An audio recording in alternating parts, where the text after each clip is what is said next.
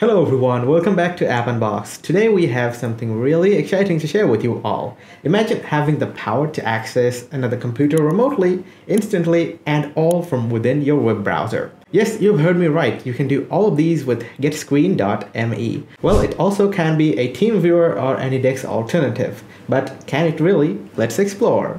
So guys, here is Getscreen.me. You can customize the prices, like here, as you can see how many operators will work in the system, number of computers per permanent address, and if you need to get connections by invitations, or do you want to use your own logo or the name. So according to all these informations, you will be able to get a pricing package. And here we have advanced or enterprise package. So as you can see, we have the enterprise package, which is going to be costing $12 per month in cloud version, and it's going to be costing $120 per year. So it's 16% cheaper. And we have advanced package, which is going to cost us $9.5 per month. And as usual, if you pay yearly, you'll be paying for 10 months instead of 12 months. And here we have the standard package, which is $6 per month. Same way, it's $60 per year. So let's go ahead and check out lifetime deals running for Getscreen.me. We have it on Stack Social, but they just redirect to another site. Lifetime Bees, okay, Deal Mango. All right, they just redirect to AppSumo, so we are going to stick with AppSumo. Here we have the Getscreen.me application on AppSumo, and they are asking for $99. And guess what? The application has 347 reviews, and since we are paying 83% or less, I guess it's a win-win deal, and it's alternative to TeamViewer. They should have write down Anydesk here, and let's scroll down, check out the deal. So here is the deal and terms conditions. Lifetime access to Getscreen, 60 days money back guarantee. So you can just use it for 2 months, and if you don't feel like it's right for you, then you can just return it and get your money back. So what else are we getting in $99? So one-time purchase of simultaneous connections, joint connections, etc. Let's see, stack one code, receive. So here are the code stacking options. If we stack one code, we are going to be getting 10 devices, 20 gigs of video recording, 5 clients per day. So let's match it with any of their plans. Video recording 1 gigabytes in standard package, and video recording 20 gigabytes in this one code. So I wonder which one is it matching with? 100 devices, 50 devices, 10 devices. Okay, so let's see. We have how many devices per month, and as you can see, we have a file transfer 4 gigabytes of video recording, 1 gigabyte, wake up on LAN. Okay, so maybe we have to. Does it change though? Okay, 150. Now let's see if it changes. Okay, so it does change. So after we change it and select standard, it will change. Let's see, 10 devices, 5 clients per day. So let's see, 5 clients. Number of computers, 10. Can we not select 10 though? Okay, here. So 5 clients and 10 devices as according to that. And let's see, do we have invitation connection? Okay, let's see, size limitations 40, team 2 additional accounts, how many operators? Okay, yeah, I guess that's all. So it's going to be costing us $26 per month. So it's like in 4 months it'll just pay for itself, and 2 months is just extra. So if you don't like it in 2 months, you can return, and then you get the extra 2 months, and then it will be more than $99 if you just purchase the monthly subscription here. And now let's check out Code Stack 2 here, which is going to be costing us like $200 almost, $198. Okay, so this one will give us 50 devices, 50 clients per day. So we are going to switch it to 50. So here we go, and permanent access 50 clients per day, quick support, and let's see. Well, I don't think the price is matching, so this is got to be something else. Maybe it's not what I'm thinking. Maybe it's 2 accounts. So I think this is something like we are having 2 additional accounts. So I'm just guessing it's going to be 2 accounts. But still, after giving 2 accounts, it's just way less. It's $15 per month. And it's just not matching up. So I don't know how this one will work. How many operators will work in here? 50 devices. Okay. I just found out. So after making 2 users, the price is $15 per month, which is not stacking up with the prices of AppSumo. It's going to be $198 versus $15 per month. Most of the people will be preferring to get the monthly subscription in this case, but I don't know if we switch to advanced or enterprise packages.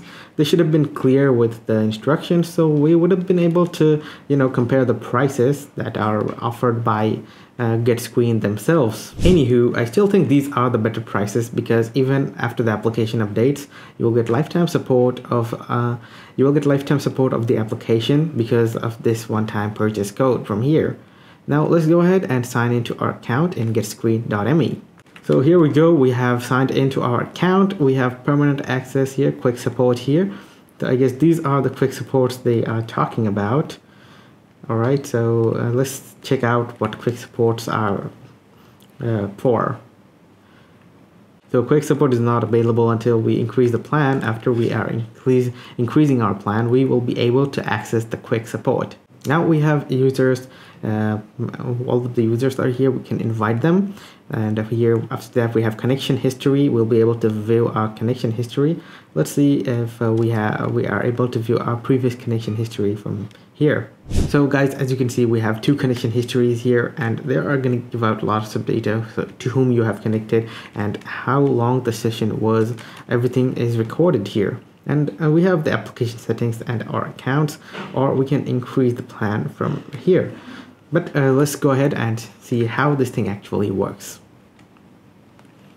So now we are going to add a device. Before that, we are going to download an agent and we are going to tick auto sign in. So if we tick on the auto sign in, then auto authorization is not supported in this one. You'll have to use a console command. So we are going to download the Windows binary 64-bit. Make sure that you have 64-bit version or 32-bit version if you have 32-bit. So since we have 64-bit version, we are going to download this, and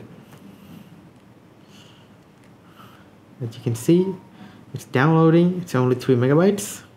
So guys, our file has been downloaded and we have sent this file to our remote computer, and now we are going to click on add a device.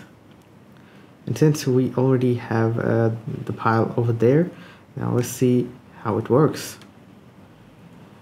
Now, as you can see, we are having not installed here.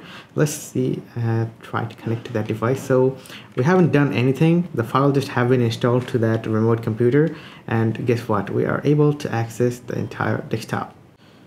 Alright, so it's connecting to our remote desktop. Let's open in full screen.